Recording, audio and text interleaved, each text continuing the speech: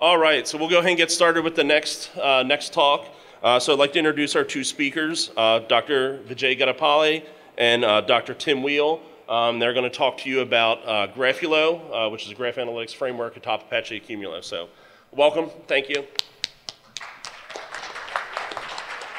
Thank you, Dan, for the introduction. So we're very excited to be here. Over the past year and a half, we've been developing a tool that we call Graphulo, which is essentially graphs in Accumulo. So we're excited to bring this to the community over here, but more importantly, to hear your feedback when we're done. So we'll hang around for the day after this, but we really want to hear what directions you all are going in. So as we develop this software and move from version 1 to 2, we get to hear what you have to say and what you have to think.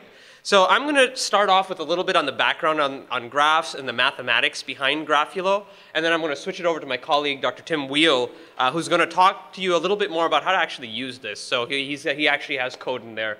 I've got very few equations, I promise. So we'll talk a little bit about graph mathematics and then Graphulo. So how many people here use Accumulo? That's good, okay, people are awake, except for a crowd over there. But graph algorithms is a very popular thing to do with Accumulo. So what you do is you represent your data set. This could be social media, it could be ISR, it could be cyber data. You represent it as a graph, and a graph is essentially a structure that represents relationships between entities. So ISR, which stands for intelligence, surveillance, or reconnaissance, you might represent entities and relationships through multi sources. You might have thousands to millions of tracks, and your goal in this particular, in an ISR graph algorithm or application may be to search for anomalous patterns of life. Is there a track in a place where there isn't supposed to be a track, or vice versa? In a social network, this is something that we're probably very familiar with. We see a lot of this on a daily basis. We might represent relationships between people or users on a social platform, and you might have even tens of millions of different entities. And we might be looking in some of our applications, look for hidden social networks or find out where there is bad behavior or bad communities that are being formed. And in cyber, which is an area that I know our group works a lot on, is to represent communication patterns in a network and maybe look for anomalous behavior. Is there, again, data going out of something that there shouldn't be data going out of, or data coming into something that there really shouldn't be data coming into, or is there a different pattern than what we've seen before? So we use graph analytics in many, many missions to solve a variety of problems. Now, one of the natural things that we've been looking at is Accumulo is used to store so much data. It has extremely high performance. And over the past few years, I've actually presented some of the work that we've been doing in developing different interfaces to Apache Accumulo. So the data is already in Accumulo. All this graph data is stored in Accumulo. And the traditional way of processing this is to take the data out. So you pull it across a thin, narrow pipe, put it onto your local system, which often has less resources than where the data was originally stored. You do the processing, then you take the results and put it back into Accumulo. That seems a little bit against the paradigm that we're moving to, right, of trying to get compute to data rather than data to compute. So that's one thing that we looked at, is how to make use of a lot of the infrastructure that Accumulo already provides us. Accumulo does some great parallel processing. Why not leverage that to actually do computation directly in Accumulo? So you get data locality, you get to do the processing where the data sits, you get to reuse the infrastructure. You've already spent resources in setting up your Accumulo instances in your infrastructure, try to use that. And you get a number of free database features. You get quick indexing and querying of data, fast access, and Tim will talk to you a little bit about how this fast access looks, as well as the distributed execution that Accumulo iterators provide you. So this is sort of our goal, how to do graphs on Accumulo.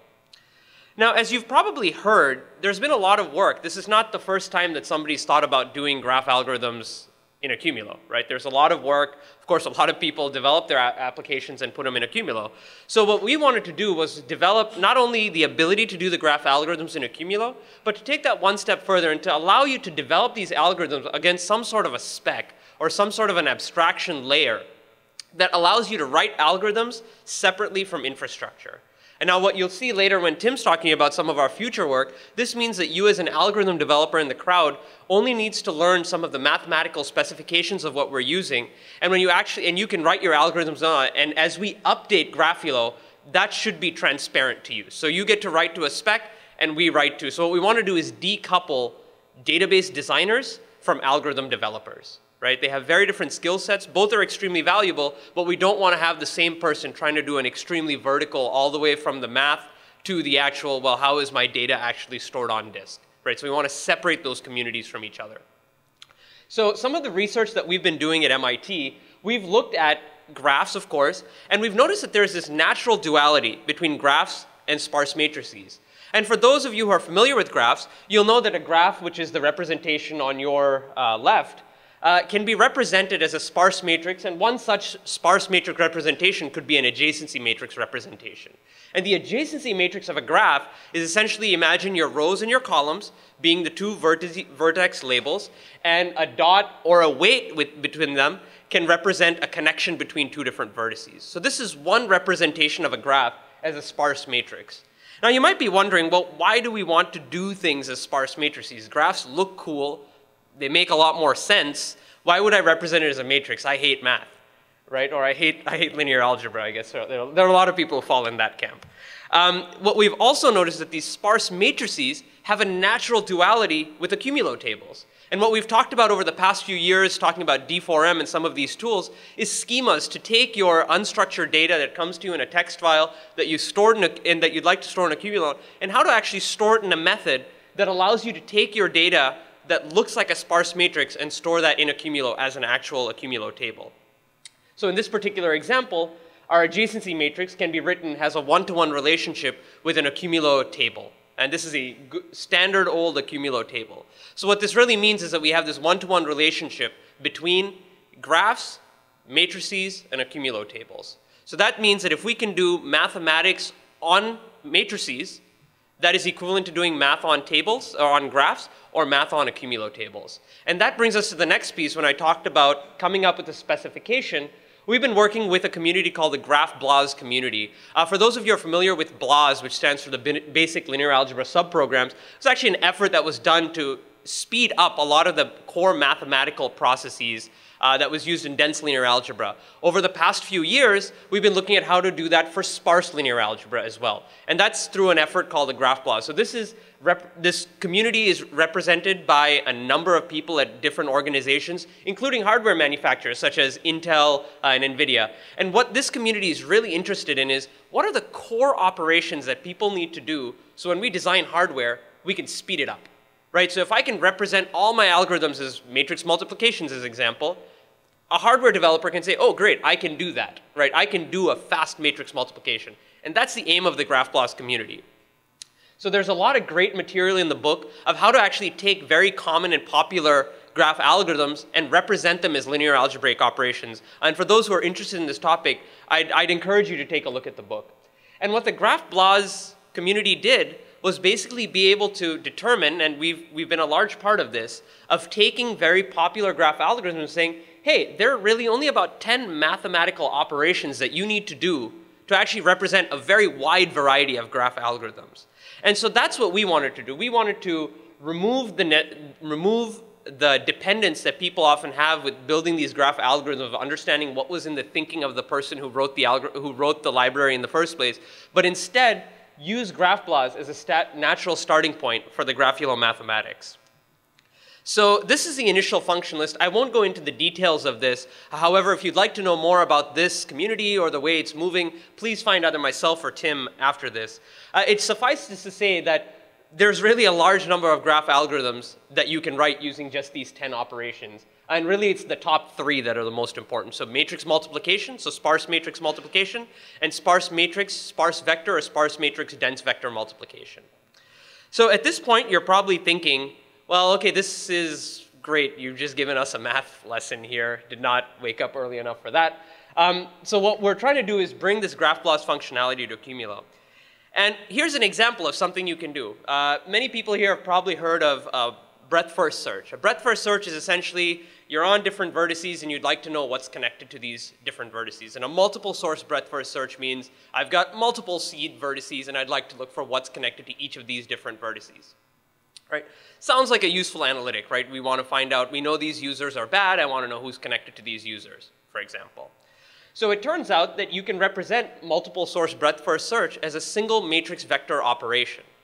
So if you take A transpose, which is basically a flipped version, and in this case, A stands for the adjacency matrix of the graph, B is a vector that's basically 0 except for the positions where you'd like to start, so the seed vertices. And the multiplication of those two together gives you a result, which is A transpose multiplied by B, that the non-zero entries of that result are the vertices that are connected to these initial seed vertices. So that's really useful, because we can do matrix vector multiplication pretty quickly. And that's one of the GraphBLAS functions as well. So the sparse array representation gives us space efficiency. The sparse matrix multiplication can be work efficient. And in fact, this is something, as this specification goes out to the community and gets more buy-in, we're hoping that more hardware manufacturers will develop tools for this. And in fact, something we've been developing at MIT Lincoln Lab is on developing actually a specialized graph processor that can do this at orders of magnitude times faster than a conventional CPU. People have done great work in developing ASICs and FPGAs as well to do these type of operations. And we've also been able to use this as a basis for a wide range of graph algorithms. So again, I will not go into these, but what we wanted to say is that there are a number of different classes, and this is not meant to be an exhaustive list of graph algorithms, but there are a number of different graph algorithm classes, and we've actually gone through and actually been able to rewrite a lot of these graph algorithms using just the GraphBLAS kernel. So just using matrix multiplications or matrix vector operations, we're able to actually write a lot of these graph problems. So there are a lot of graph problems that might be difficult to write as GraphBLAS, but usually within each algorithm class, there is a good algorithm that can be well written. And you get a lot of efficiency with that. When you can do sparse matrix vector operations or sparse matrix operations, you get a lot of work efficiency that you can get from it. So now let's leave the math aside and let's talk about what we're doing in Accumulo specifically and how it matters to you. So we've not only been able to develop the ability to do these GraphBLAS kernels in Accumulo, but we understand that people store their data in Accumulo in different ways. And we don't want to make you have to translate, there's a lot of tools that like, hey, you can use our tool as long as you change everything that you do, right? We tried not to do that. So in talking to some members of the community, we found that there are 3 broad classes, and this is something that we definitely are looking for your feedback. If there are other ways that you already represent your data, we'd like to support it. But we found out that a lot of people represent their data using either adjacency matrices, which is the example that I gave you before, what's called an edge or incidence matrix, depending on the community that you're in. Some people use a single table schema as well. And these are just 3 what we found popular ways to store data. So we wanted to make sure that the Graphulo algorithm, or the Graphulo mathematics, work on these 3 different types of graph structures, and we hope to expand this to more that the community is interested in. So one thing that we should note is that when we store data in Accumulo, and this is similar to how we use D4M, we store data using the row ID, the column qualifier, and the values. So you'll see this later on. When I say column, I'm really referring to the column qualifier. So you could add additional data into the visibility or family. And in fact, I think a couple of talks from colleagues later on in this session will talk to you a little bit about how to use some of those type of labels for protecting your data and talk a little bit about the security aspects of it. So the adjacency schema, which is probably our most supported schema right now, basically takes in the row, so that's the row ID, we store the starting node label. In this example over here, it's a number. We're just using number as a row label, but it could be anything.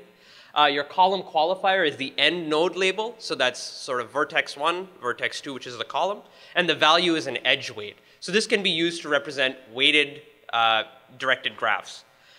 What we also store very often is what's called a degree table. And a degree table is really it's a collapsed version of the adjacency table that stores information about how popular or unpopular particular nodes are. So a degree can be an in degree, which is the number of edges that are coming into a particular vertex, or an out degree, which is the number of edges that are going out of a vertex. And that's in a directed graph. In an undirected graph, you might just have degree only, which is the total number of edges incident upon a vertex. So in the degree table, the row is the node label. The column qualifier is just a fixed degree label. So either in or out, or it could just be degree if it's undirected. And the value is the actual degree. So in this particular case over here, it shows that vertex 1 has an in degree of 1084. That means there are 1084 different edges going into vertex 1. Another schema that we use is what's called the incidence schema. Now, the incidence schema is actually a little bit more flexible in terms of the type of data. So you can do not only weighted and directed graphs, but you can do also what are called multi and hypergraphs as well. And in an incidence matrix or an incidence schema, what you're doing is you're storing the row as the edge label. So that means for each edge, you have an individual row. And the column qualifier is essentially an edge direction prefix plus separator and node label. And this is in the schema we're using.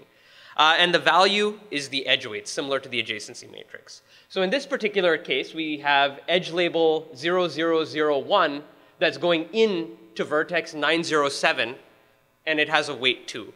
So you can see how you can actually probably reconstruct the adjacency matrix from the incidence matrix, actually just a multiplication with itself.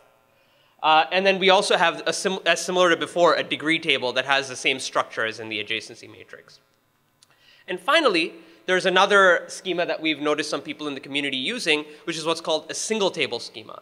So in the previous two examples, we have edges and degrees and vertices stored in different tables. You might just store everything in a single table for whatever reason, right? And so in this case, what you're doing is the degree row is a node label, and if your column qualifier has the word degree, then the value is the out degree of the node. And similarly, if you want to store the edge information, your row is the out node label plus separator plus an in node label, and the qualifier is the word edge, and the value is the edge weight. Find us if you want more information on this. This might be a little bit much. So with that, with a little bit of the background, I'm going to hand it over to my colleague Tim. Thank you. So I'm just going to present where we are in terms of our prototype, the actual implementation of these concepts, and give you an understanding on where we want to go and start the dialogue between what we've done and where the community sees this work potentially being useful. So setting up Graphulo is fairly easy. I'll have a GitHub. It's on GitHub today. You can go download it. I'll give you the URL in a few slides. You can set it up, compile it, install it, the jar in your class path and your Accumulo library directory, and restart your Accumulo and use your favorite IDE today. So you can have this downloaded by lunch, and by the end you can tell us all our problems. I'm going to use Java in this example, but we also have MATLAB and Octave, which is the open source version of MATLAB integration, that's your preferred environment. Setting up a Graphulo instance is fairly easy. The Accumulo instance name, your Zookeeper instance name, your Accumulo username, and the password. Pass it into Graphulo, and you're ready to go. And so what I'll do now is I'll kind of talk about how we get data in, because without data, any of the other processing really doesn't mean anything. So we provide a triple file writer, which reads the data that you have into the Accumulo representation that we set up. So passing in the connection, you then are able to pick whether you want an adjacency, an incidence, or a single table representation. It's fairly straightforward. Just quickly talk a little bit about the parameters. So the first file is your row information.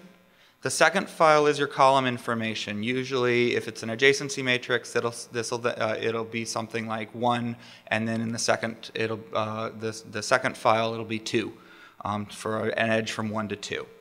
The third, your values are optional. If you pass in a null value, it will just default to all 1s.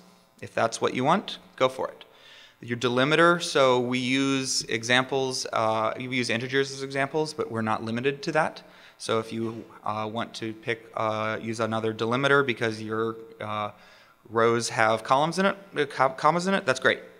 The base name is the name of the table that you're reading into. We will also do the transpose and the degree tables for you if that is part of your schema. And then options to delete existing tables and track your log the ingest time if you're interested in that. For the incidence representation, if you can provide an estimated number of entries, that just helps a little with the input. So once you get your data in, we've spent a lot of time. Dylan in particular this has been very much a labor of love for him. Creating a set of iterators that ultimately do actually execute the GraphBLAS specification. So you can see table mult, element-wise multiplication. These things have already been implemented through the development effort. If you want additional information, I'll go a little bit into it, but there's in the documentation, there's about 120 slide PowerPoint presentation that really gets into it, and we're more than happy to answer any questions that you may have offline. But this is what allows us to execute the GraphBLAS functionality in Accumulo through the Graphulo library. And so, for example, if we wanted to do a table multiplication, we have the ability to pull the data from the two tables together, align that information, do the multiplication as necessary, and then write that out to this result table where it will do a lazy summation as resources are available, and will give you the final answer that you're looking for. That's all well and good, but as I stated to Vijay before, everything up to here is kind of Accumulo navel gazing. This is interesting, it's very useful, but the power that we see in this as we move forward is really in the implementation of the algorithms on top of this framework. So in our prototype system, we have done some simple initial algorithms as proof of concept. So a breadth-first search across the various representations, an elementary vertex-vertex similarity measure, and some basic graph structure analysis tools that have been implemented. But this is really where we see a lot of the growth happening in terms of Graphulo. As we've defined these things, as we get the optimization through GraphBLAS, these algorithms are really what the developer community will be able to take advantage of as we move forward. Implementing a breadth-first search once, you get it across any installation of Graphulo that is out there. So if you don't have a large development shop that can do custom map reduce, we can get you an 80% solution through this Graphulo work and just expand on it from there. As it's all mathematically backed, we can engage with that community and see the software and hardware benefits potentially in the future. So when we talk about, well, how do I do something like this in terms of our breadth-first search, you basically just call the adjacency BFS function. There's a lot of options there. A lot of these things can just be nulled or set to a default value. Really, the minimum thing that you need today in order to get a result from this is to know the table to search, the list of starting vertices, and this can be a multi-source, as Vijay's example before, and the number of steps you have to take. Optionally, if you want to store the results, if you think that'll be useful in subsequent computation or subsequent processing, you give it a result table. If you don't give it a result table, it'll return those values as a string, so buyer beware, depending on the size of your graph. You can do it. It may not be the best idea. But this is where we see a lot of growth is as these algorithms have been defined mathematically, and we've provided the iterators and the framework to then execute them in Graphulo. We then can now take it to the developer level, really to then use the algorithms in the appropriate manner. Accessing results, we have not to this point created any special Graphulo access methods. Just access the data. It's stored in Accumulo any way you'd access normal Accumulo stored information. If there are particular ways you want to access your data, again, let's have that conversation. So the current status, here is where you can download it today, version 1.0. We've done most of our testing in adjacency matrices and that representation. There's a limited support, and I say that just because I can't promise everything's going to work out of the box in terms of edge and single tables. We're working through some of that. We'd like to hear your feedback on where we are and what you need in terms of that. We have Java and MATLAB integration code. We've also kicked the tires a little bit Pig is one area, one environment that some people use. We've also looked a little bit at what would a RESTful interface potentially be for a Graphulo database. These are areas that, you know, just kind of proof of concept. There's code out there. I have code out there. It may not be, I wouldn't advise anyone to use it, but taking a look at it more of as a thought experiment, I can give you those links offline. Since we are working within MIT, we have done research on using this. So comparing our results to a traditional read from the database, do the computation in memory, write that computation back, we've been able to show that just in the table mult operation alone, just doing a table multiplication, we're able to hit higher rates at a greater scale when we aren't memory limited. And so this is a exponential scale at the bottom. So every time we go up, we double the amount of vertices in the graph. So we're able to get it to a greater scale.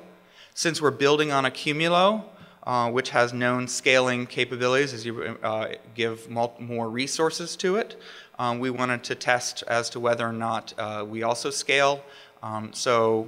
We see the expected relative speed up from one node to 2 nodes to 4 nodes and so on.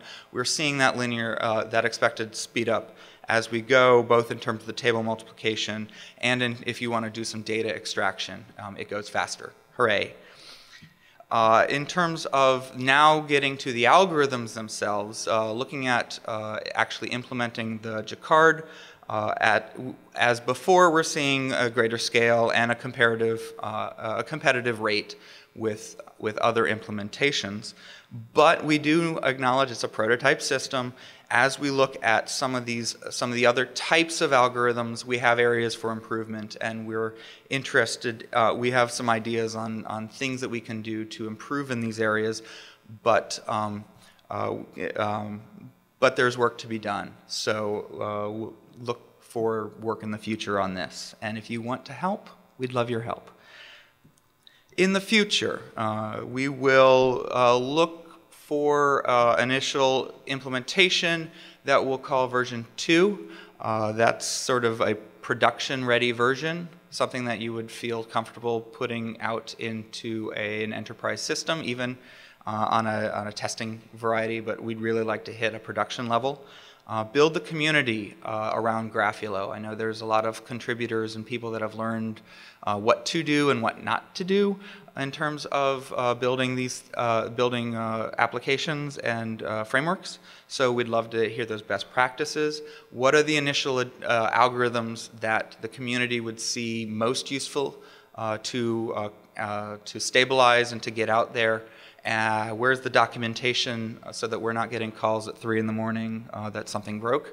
How do we get people up and running and stable very quickly?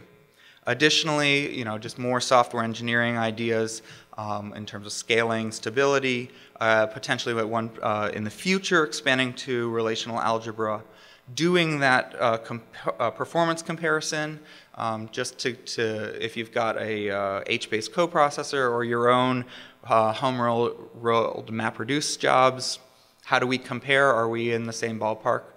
Just to kind of get everyone happy with our speed. Then finally, what are the other environments? Java is a given, but where else may people be interested in using graph algorithms and Graphulo in the future?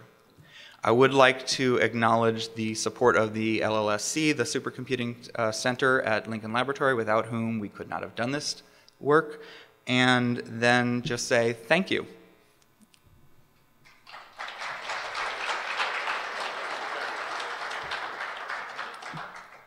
Any questions?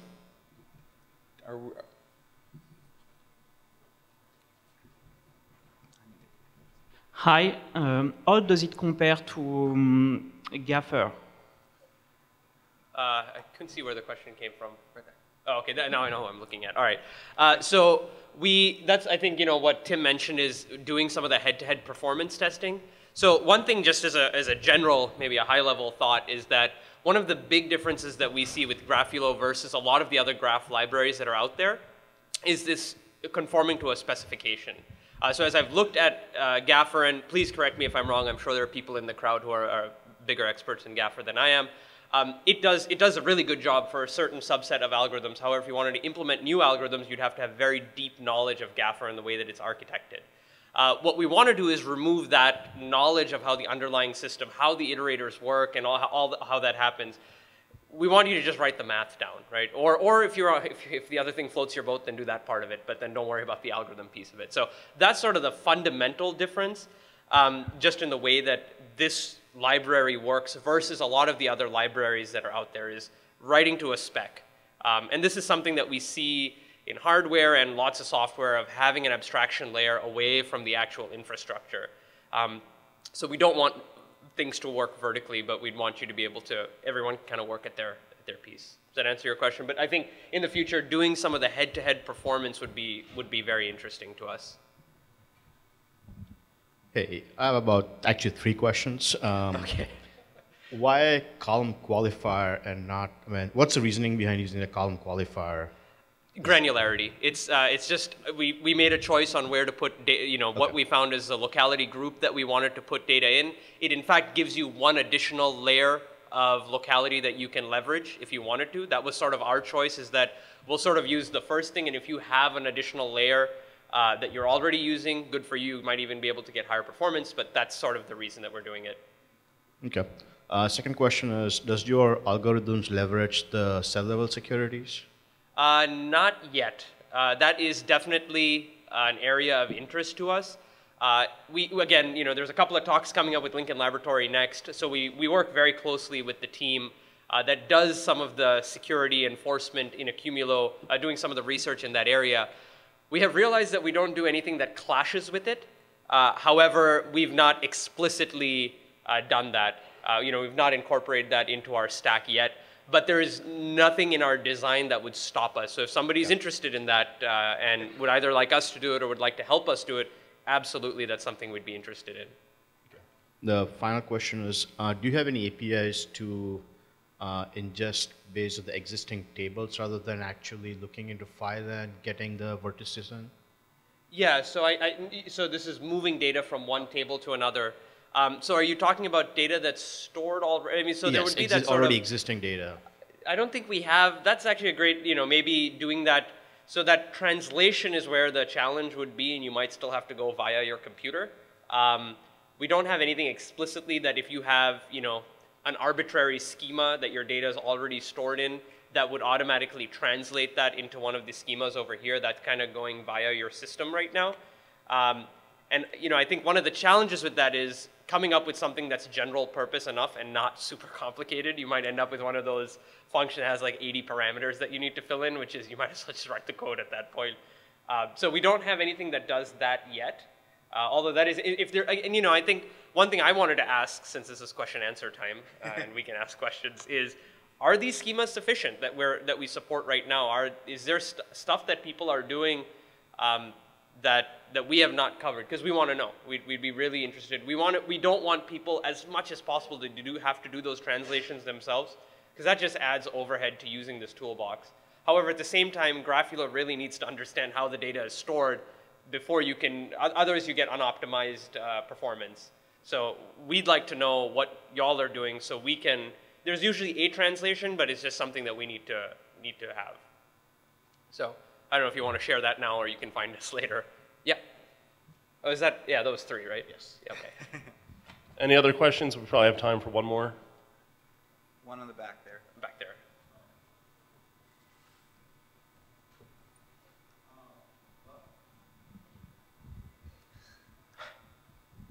What sorts of capabilities do you support for graphs with labeled edges? Like, for example, could you do like breadth first search along a prescribed collection of edge labels, things like that? Yep, yep, exactly. So the representation that we have in Accumulo is something based on this mathematical concept called associative arrays, which the easiest way to think about it, and I know I'm really, this is super high level, but is a sparse matrix with text labels. It's a quick way to think about it.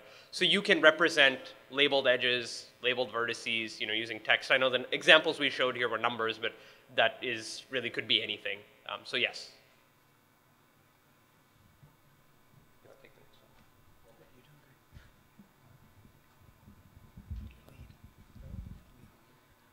You were talking about associative arrays, and how do you maintain the degree table? Because if you are doing an update, you will increase the degree, but in reality, you did not add a node, you just modify it. So the way that we do it right now is the degree is computed. That's something that you're computing as you put in. So that's something that so we're using the addition iterator, but at the same time, that's something that you need to keep track of. So updates should not change it because it's based on the actual label of the data itself. The degree is based on the label. Okay. So we found a big optimization point is to, instead of using the call combiner, but to actually batch up things and stick it in, we found that we can end up with a hotspot if we try to do each entry. So we might batch up 10,000 or 100,000 entries at once. So that's something that you often do locally before inserting. All right. Thank you. Thank you all.